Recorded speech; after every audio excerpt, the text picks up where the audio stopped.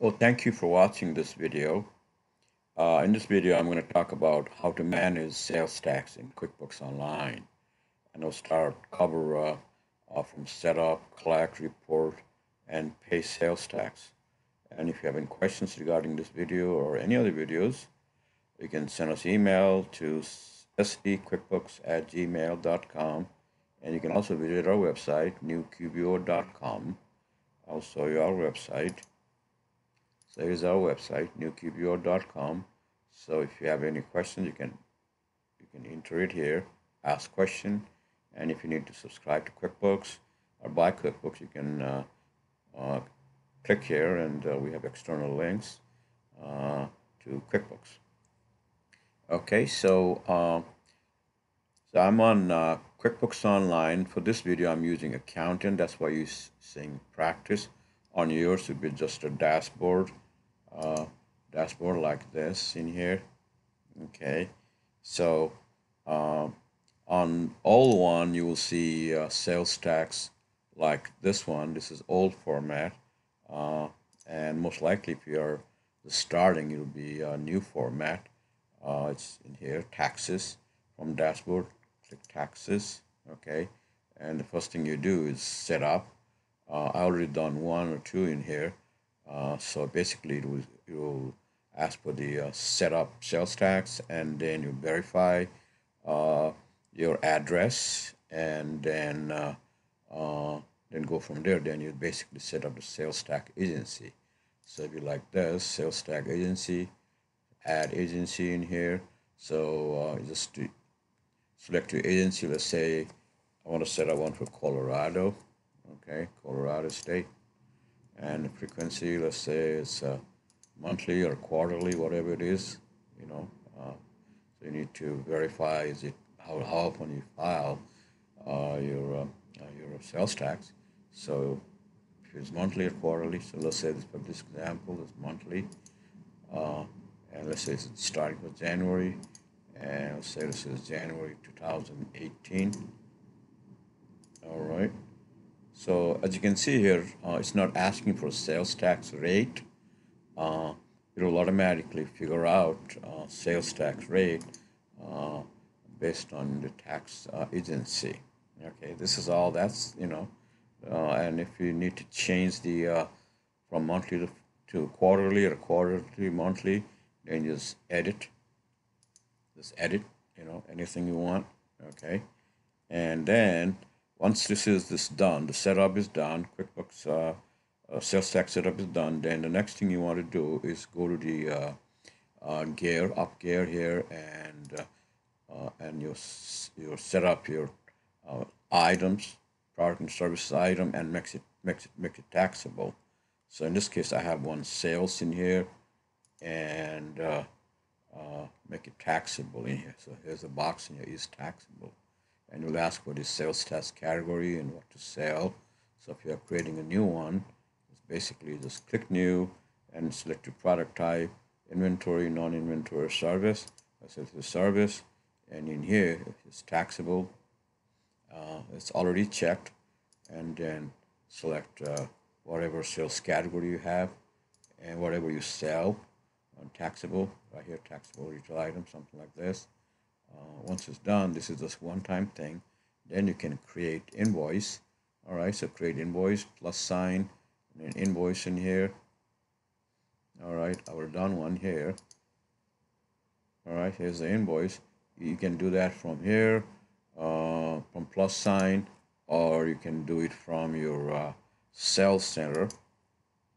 Just click that one and customer, and then create. Then underneath you will see in here, just basically create invoice, whatever invoice you want to create. New transaction, create invoice. You want, I said this is the one you want to create invoice, new transaction, invoice. It will take you to the same place. So I would have done one in here. It's basically the basic invoice. So the moment you select sales, it automatically, compute the sales tax amount too. So you don't need to figure out what tax rate or anything like that. All you have to do is put in the address, shipping address, mailing address, and will compute the sales tax amount. And I have two custom fields I'm using in here. So if you are paying commission to your sales rep, or if you want to track sales by state, then I'm using the custom field in here. This is a text field. So if, in order to do that, it's basically from your dashboard, you just go to your gear in here, company settings, and then sales, and the custom fields in here. This is for the invoice or sales form, like sales receipt and everything. So right here, you have three fields. I'm selecting sales rep for one, state, and then internal and external. So if you don't want to print this on your invoice, then just uncheck this. Okay. All right, so I'm done with this one. Save and close. Okay, so now I'm going to go to the sales tax center. Taxes in here. All right, as you can see here, based on that invoice, it's showing its sales tax due.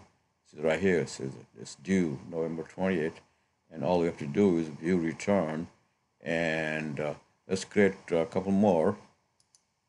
Okay, so let's create one more in here. Let's say this is the one for Arizona customer. Okay. And sales, let's say this is terms net, and let's say this is 2018 sales January 1.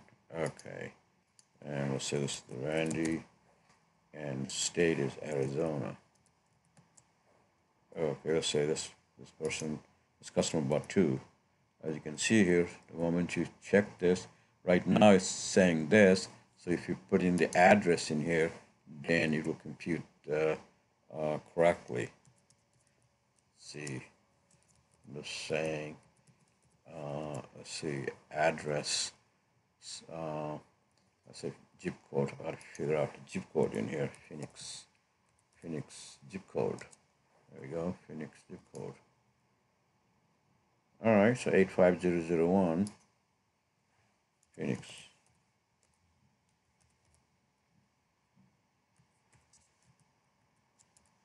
85001. Okay. So see, as you can see here, based on the address, it's automatically figure out the sales tax, so you don't need to worry about it. The 860 in there. Okay. So I'm going to save this. Save and close. Okay. So I'm going to go back to taxes in here. It's already there. Okay. So this one, whenever it's due, it will show up in here. Upcoming. Okay. Right now it's in November, and I did it for January 2018. Okay, so whenever it's ready to pay, just view return in here, and it'll do run everything in here through sales tax, taxable, non-taxable, and everything. Okay, so right here, 387.50 is due, and you still need to file your sales tax on your own. So just go to state website and fill out. Just click it here and then fill out. All right, so all you have to do is I'm going to record payment. So record payment, it will give you amount and the payment date. Let's say this is 28, and the bank account you want to select. Let's say it's a checking account, and record payment.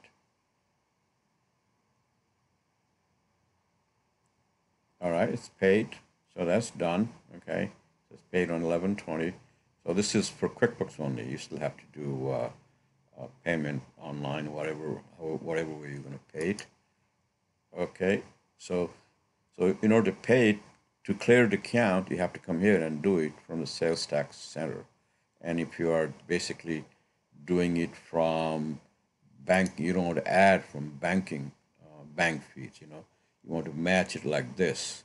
So whenever download, you need to go to the sales tax report and record payment in here. All right, and on the banking center, You just need to match it. Don't add in banking center, so it's not going to work. So you just need to match it here, like this one here. Match it, and that's done. Okay, and if you want to look at the reports, they have a couple of reports in here. I'm just going to show you how many reports they have in here. All right, so taxable liability report.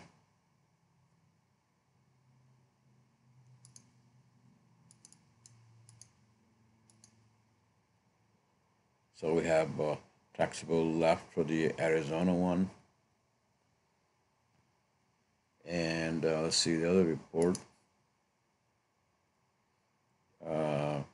Taxable sales detail. So they have basically those two reports. See right here, sales invoice. And the reason I'm showing this is this is the one, sales by customer detail. So that's the report you want if you want to see your sales by state. So group by, and then you select and state in here. Rows, so this is the report, sales by customer detail.